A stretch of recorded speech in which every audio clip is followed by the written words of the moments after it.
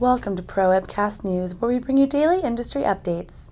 Today is Monday, May 17th, and you're watching the Afternoon Update with Sarah Fletcher.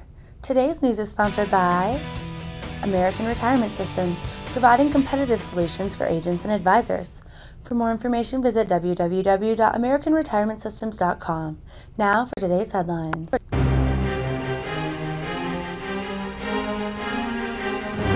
The price per barrel for oil this morning declined $1.32 or 1.84% to $70.29 on the New York Mercantile Exchange. Earlier in the day, the cost of the commodity dipped as low as $69.82, the lowest figure since a figure of $69.50 a barrel on February 5th. Meanwhile, prices at the pump dipped for the 11th straight day, Motorist Group AAA reports.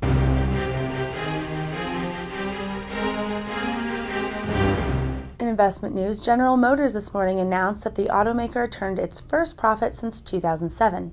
In fact, in the first quarter, GM earned $865 million on revenue of $31.5 billion.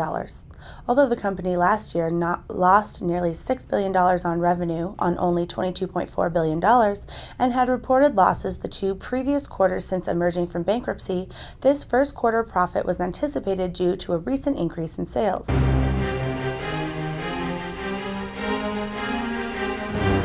In long-term care news, as of June 1st, physicians will experience a 21% cut in Medicare reimbursements unless Congress votes to pass a patch sometime in the next 2 weeks. Current legislation requires that the payment rates for doctors who accept Medicare be adjusted annually based on economic stability, and reports indicate that the economy is far from recovery. This is significant news, seeing as doctors may have to drop some of the 43 million Americans who are covered under Medicare in an effort to make ends meet.